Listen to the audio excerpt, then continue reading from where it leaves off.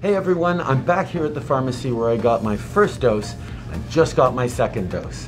It was easy, it was straightforward, and it's something we all should be doing. It's great that so many people got their first doses, but now it's time to get your second dose. You can't just do this halfway. This is how we protect from the new variants, we protect our loved ones, we keep our health systems from getting overwhelmed, and we get back to normal as quickly as possible. So do like millions of Canadians already have, sign up for your second dose, get that second shot, and we'll all have a much better summer and fall.